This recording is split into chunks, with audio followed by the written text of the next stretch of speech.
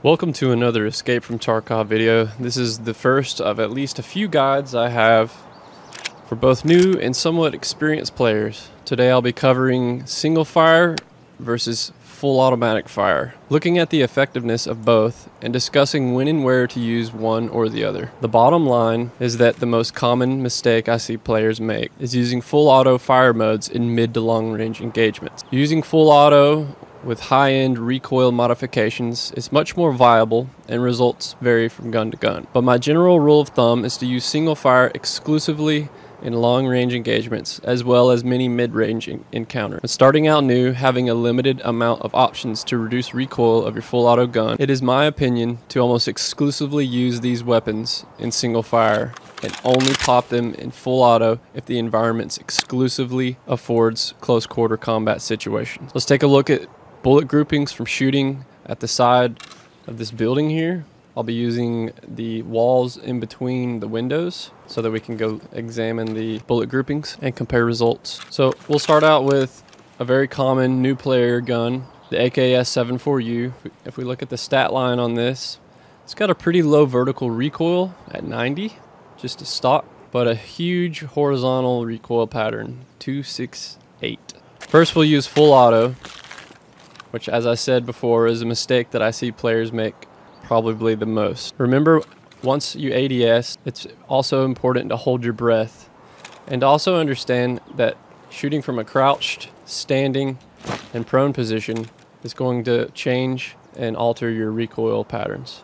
With prone being the least recoil, crouched being second least recoil, and standing giving you the highest recoil pattern, as you don't have enough body behind you to help absorb the impact and the blowback of your weapon fired. So here we go. Let's check our select fire by holding left alt and B. We can see down the bottom right it's in full auto. So we're going to hold shift. As you can see, that was very wild. Now let's switch over to single fire. Hold breath.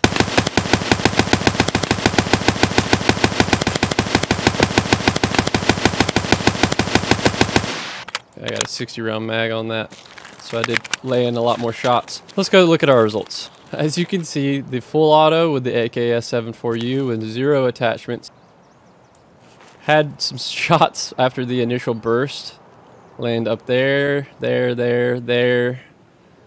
Then it started to kind of get a little better, tighter. Had some shots over here, but if this is what I was trying to hit, I didn't do a very good job from the range at about that bush right there. Compared to the single fire shots, you can see a few of them landed high, but look how tight this grouping is compared to using full auto. When shooting full auto, initially the player has most of the influence when controlling recoil. This can be done by getting a feel for how much to counteract the recoil, which is typically an initial high vertical jump, especially with guns like the M4, which I'll show you here shortly.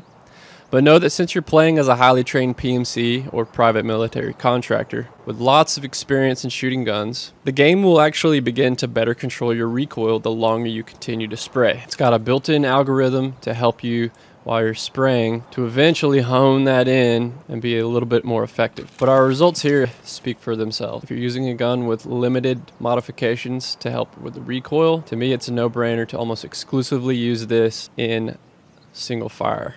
However, when breaching a building, close quarter combat, that's when it's appropriate to pop it into full auto.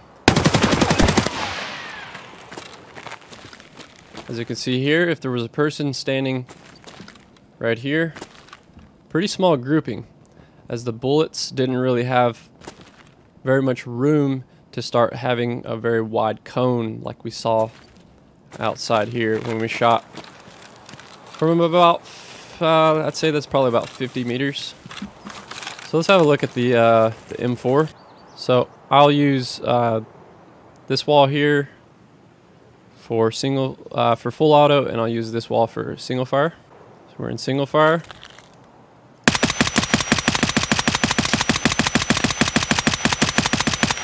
So we're not shooting as fast as we could with the full auto, especially with the M4.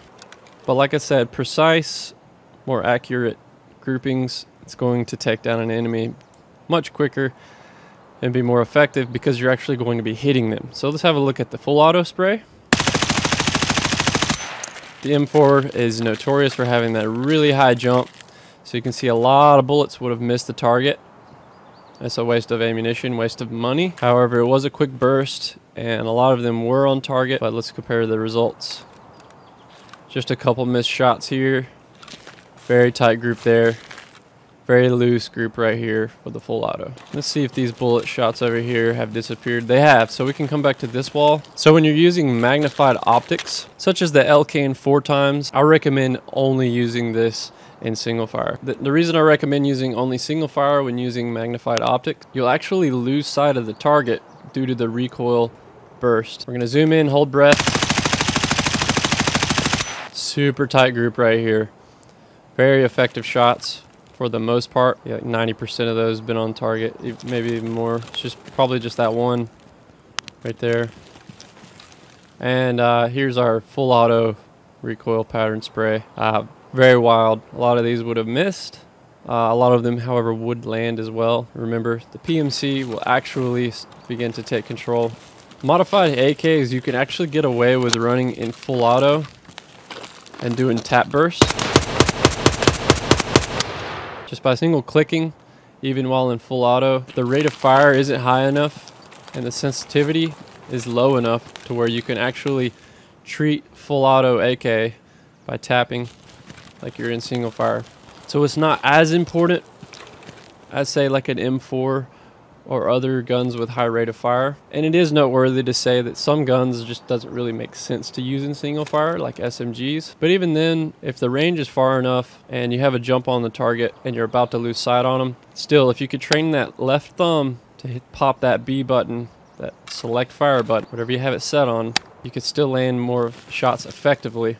But like a P90 and the MP7, MP5, and the MPX, they have just such smooth recoil patterns. It's like a butter. So you can really get away with them just being on full auto pretty much all the time. However, I have found opportunity here and there where I'm trying to like land a headshot with an SMG where I have actually popped it into single fire and taken a couple shots. So here's what we're going to do. We're going to shoot just to the left of the door for full auto, and then we'll see maybe just to the left of that door for single fire up top. All right, so we're in full auto. I'm gonna do my best to try to control the initial recoil.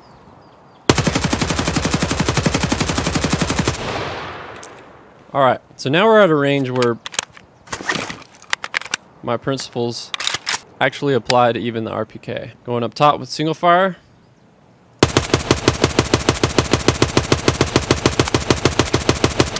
Let's go check out our results. Here's our full auto spray. It speaks for itself. I probably would have been able to drop a target, but used a lot of ammo. Some of them, I believe, even hit up high, like that one right there. But just look how wide that spray pattern is right there. If the target was right there, then again, might have been able to take him down. Would have been maybe enough shots to be effective. But look at what we were able to accomplish with single fire. That's a very, very tight group, with the exception of a couple. We'll start out with the M4. So standing with our back up to this tree right here, if you're using a 4x scope and you're trying to land shots, highly recommend only using single fire. So we'll shoot right here. So we're going to ADS, hold breath. You can already see that grouping right there, pretty tight. Go to full auto. We'll go just over to the right over here. All over the place. All over the place. Let's use the 1x magnification. We're in single fire. So here we go.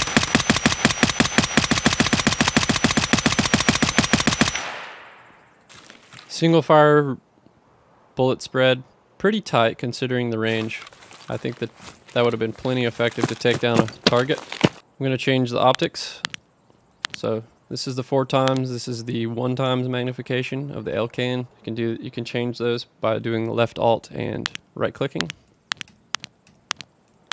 So we're gonna stay with the 1 times, and we're gonna switch to full auto. It gets a lot better the longer you're spraying, because your PMC will actually start to hone in that recoil pattern. Wider spread here, but that initial jump was pretty big, which is common for the M4s. So you got a wider grouping here. It still would have been effective using the 1 times magnification, but still, in my opinion, single fire, tighter grouping, more effective. They both would have been effective, but you would have had to have used a lot less bullet to have the same stopping power effect in a shorter amount of time than it would have taken for the full auto. Unless, of course, one of those full auto bullets happened to tap him in the head. Point is that it's less reliable. So let's switch over to the RPK. Okay, here's what we'll do. We'll shoot at that house. Pretty long range shots here. I would definitely use single fire on this.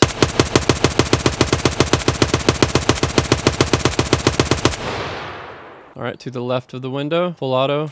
Let's catch our breath for a second. And I'm actually crouched here, so we'll do a test on that too. But since I crouched there, I'm gonna crouch here as well, of course. Full auto. Damn, the RPK is just still silky smooth at full auto. But as you can see, the single fire, much tighter grouping right there from the crouch position. Full auto, still would have been effective, but look at how wide that bullet spread is. I think the results speak for themselves. Now I'm gonna switch to the AKS-74U. Okay, we're in full auto, and we're in a crouch position. So ADS, hold breath. Full magazine dump.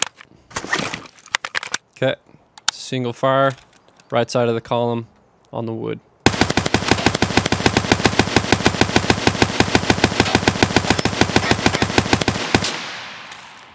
Okay, I got a 60 round mag in there, so we shot a little bit more than 30 rounds on that. Let's go look at the results. So full auto, I was trying to only hit the wood. As you can see, I hit the fence a good bit. Single fire, I hit the wood a lot more. And we'll shoot at the side of that barn right there. Whew, that wasn't very good. Wow. I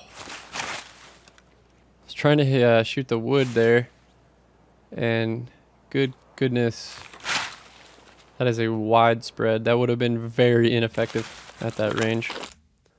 It's also worth noting that ammunition types in and of themselves have an impact on your accuracy percentage and recoil percentage. Since we were using the AKS-74U and the RPK as an example, let's take a look here. The BS round actually has a -3% accuracy and a 10% added recoil to it. 15% added recoil to the 7N39 Eagle Nick high pin ammo. And then you'll notice that the PRS, the worst ammo that you can run, has a -5 accuracy. I don't know why. They should just leave this as 0-0. It's already really bad. 60 flash damage, 14 pin. It's not even going to go through the 3M armor, PACA, or the new Class 2 armor. But you'll also see the sporting round has a -15% recoil and a 10% added accuracy. And the US, which I don't know what that translates to in Russian, but I just like to think of it as ultra slow. But what it basically means is subsonic, meaning that it travels less than 305 meters a second. So it doesn't break the sound barrier. And once they do a sound rework, suppressed shots will actually reflect what they would really sound like in real life, meaning all of these other ammo type for the AK series would actually be a lot louder, since they do break the sound barrier, and that is the primary cause for bullets being as loud as they are. So once you get down below 305 meters a second, you will actually get below the sound barrier, and it should sound like how suppressors sound in the game currently, which will make subsonic ammo much more viable. The other thing that will make subsonic SP and HP ammo, HP which has a 5% increase in recoil, what will make these ammo types that are currently not very useful in the meta as soon as they do a rework on the armor zones, meaning where the armor plates would actually be in the body armor, chest rigs, etc. These will be much more viable to use. You can shoot somebody in the side or under the armpit or pretty much wherever the plate isn't located. Each armor type will probably be a little bit different. These ammo types will be much more viable, in addition to the subsonic being actually sounding like it does currently, and these other ammo types being much louder than they are when run through a suppressor. I highly recommend having this link, which will be in the description below, as a bookmark. And if you have two monitors, I always have this up on my second monitor so that I can quickly refer to it. For example, if I spawn in and do a scav run, I have a shotgun and I check my chamber, and I've got the 12 gauge hollow point slug Superformance, which does 190 damage, but only has 2 penetration. However, it has 140% accuracy and a minus 15% recoil, making this a very accurate round. So again, this link will be in the description. It's the official Escape from Tarkov docs Google spreadsheet, which is always kept up to date. I bookmarked it like a year, maybe a year and a half ago, and it just continues to just be updated on itself, not ever having to search for it, just always having it bookmarked as a quick reference. The changes to the armor zones is actually right around the corner with a new content patch, as seen in the new work in progress notes released in Battlestate Games' recent tweets, as soon as they get the backend server issue resolved. Now I've got an AK-74 545x39 assault rifle, which has a stat line exactly the same vertical recoil as AKS-74U, but 235 horizontal recoil as opposed to the 268. Let's take a look and see what happens when we fire in short bursts in fully auto. We'll shoot at the left shed in fully auto burst and the right shed in single fire burst.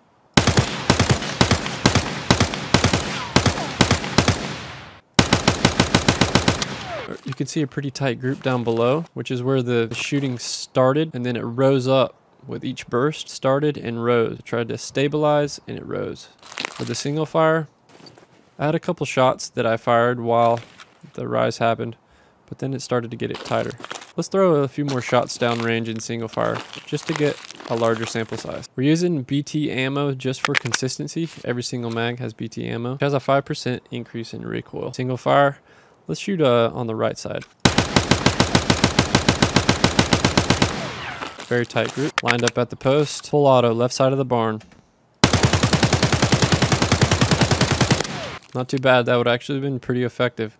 But still, the group that was over here for the single fire was much tighter. Now, what's the difference between standing, crouched, and prone? Okay, we're prone just on the grass line here. Crouched will go in the middle. Standing up, we'll go to the right. Prone, most of our shots were here. We'll have to redo the prone. Looks like some of the bullets disappeared as these bullets started taking up the space. In the middle here, but you can see our standing shots were all over the place. Crouch was much more controlled. We'll shoot at the left barn. So being prone made this gun a lot more viable to use in full auto. However, it still wasn't as tight as single fire. From the crouch position, lined up with this bush here, we'll shoot bursts at the right side of this shed.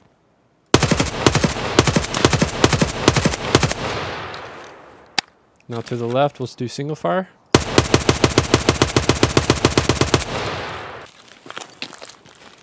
It speaks for itself. Just for shits and giggles, I've brought out a P90. Let's shoot it in single fire on the right side, upper part of the barn. Super tight group. Full auto, let's shoot the left barn. So while our single fire was indeed tighter, and there pretty much was like no recoil, the full auto is still extremely effective. It's still an insanely tight group. Close quarter combat, really tight grouping. Further we back up, it didn't take much at all. So the moral of the story, new players, is when you get your hands on a gun that doesn't really have any attachments, to help mitigate the recoil, only use these guns in full auto when you're in close range. I wouldn't want to use anything full auto beyond maybe this point right here. Even still, it's a bit iffy. It's just the problem with close quarter combat and why you want to run it in full auto is if the other player has a full auto gun and perhaps better attachments, they can react quickly and spray you down. So close quarter combat, you don't want to give them very much time to react. This is a tight enough grouping to hopefully be effective. So in summary, it is in my opinion that one of the greatest mistakes that I see players make is by using full auto when trying to do mid to long range engagements. Trying to pop scavs in the head. If you miss and you're just still in full auto and you're just kind of doing little burst shots, you're going to miss a lot more. You're going to spend more money on ammunition. It's more effective to use it in single fire. If you don't believe me, you can check out any of my other videos, like the most recent one where I do a solo run on interchange. I'm actually running an AK-105 on that match with some pretty high-end recoil mods, and yet much of that video I am in single fire. But as I move around the map, depending on the situation, I'm popping in between full auto and single fire. Just depends on where I might anticipate a target or I might see a target. It took me a while to get used to training my left thumb to pop the B button, which is what the default fire select option is. And a lot of times if you forget, you can hold left alt and B before entering a new environment. So when breaching, I like to do full auto unless I know that where I'm entering just has just a bunch of wide open spaces. But my initial breach, I want to be on full auto, just especially if I know there's an enemy close by. But once I get in, say I see an enemy over there off in the distance, I'm going to switch it right back into single fire. I know that this testing could be more exhaustive and more consistent, but I hope that it was enough to show you the results of full auto versus single fire at mid to long range. And for you new players using guns that you don't really have access to, you haven't unlocked the traders, you don't have the attachments, and even if you do have the attachments, it just takes experience in getting used to the guns and knowing how to use them, what you can get away with full auto versus single fire. And I hope this helps increase your survivability, your effectiveness, and your enjoyment when playing in PvP. So it can be extremely frustrating to think that your shots should be landing, but they're not, and it's simply because you're in full auto and your recoil spray is having a very wide grouping of bullets. You won't hear us. He's down. He's down. Oh, another scab front side, right. Down the right. Scab down. Yep.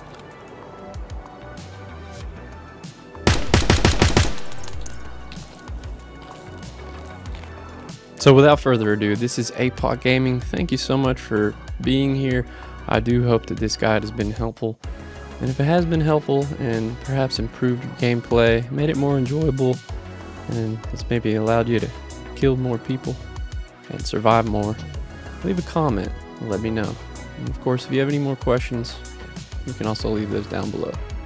Lastly, please consider subscribing to my channel for more content on Escape from Tarkov. Thank you.